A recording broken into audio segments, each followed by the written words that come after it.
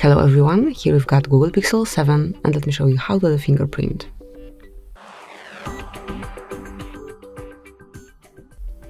At first, you have to reach Settings, then find and select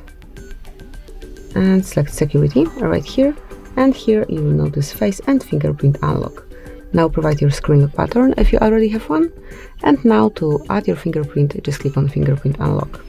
So let me tap on Add Fingerprint, and now you have to scan your fingerprint. So here you've got the sensor.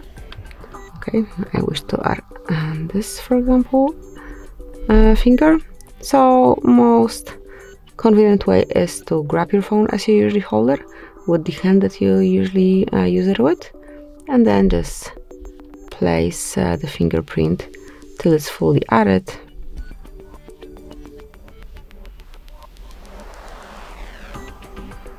And that's it. Now tap on Done, and from now on you can unlock your device with this fingerprint only, just like this.